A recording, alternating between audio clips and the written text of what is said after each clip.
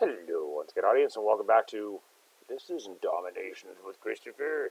This is Discord with Christopher. I wanted to walk you guys through how to get onto the Discord server and give you a brief rundown of how to actually tag people and the various rooms that are available in there to individuals.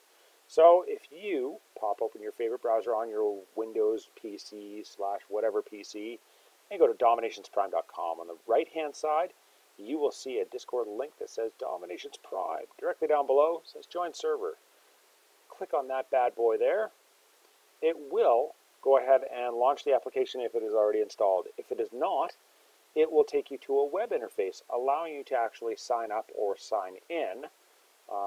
Complemented with that, if there's the application is available for your operating system, you will see a bar along the top that says you can install the application, either of which work and will get you onto the community. So, there we go. You can see directly from there that this is just the Discord app. Get the Discord app. Download now. So, let's see, what else? This is the web application. The majority of you might see this. On the right-hand side, you'll see a list of all the people that are online. On the left-hand side, you will see a whole schwack of channels that are available. This isn't my unknown account. This one was created literally just for testing purposes. So this has minimum access, so all you're able to see here is public and meme you very much. But once you actually get on there, all you want to do is say, @mod, I am X from Y. Can you please set me up?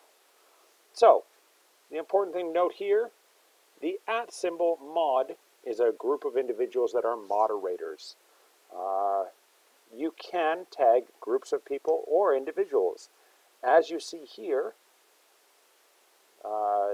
this person has been tagged in this message, as well as the mod.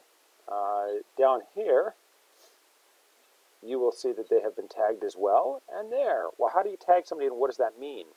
When you tag somebody in a message, it means that they get a push notification to their device that actually shows up as a red notification beside the channel that you can see.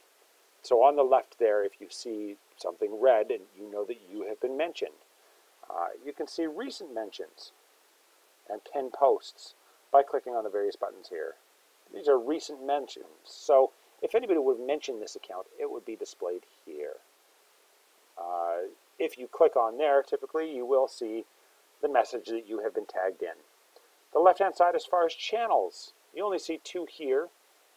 Being that meme you very much sometimes can be not safe for work, so if you're under the age of 18, I would suggest that you steer clear of that, or the Discord server in its entirety. However, on the left-hand side, you will have a variety of different channels available to you. Some of them are public, some of them are not so public. If you want to see who is available in each channel, you can go ahead and use that @ again. Or, alternately, you can always tag yourself a moderator or administrator and say, "Where am I?" And they'll go ahead and help you out with any questions that you might have.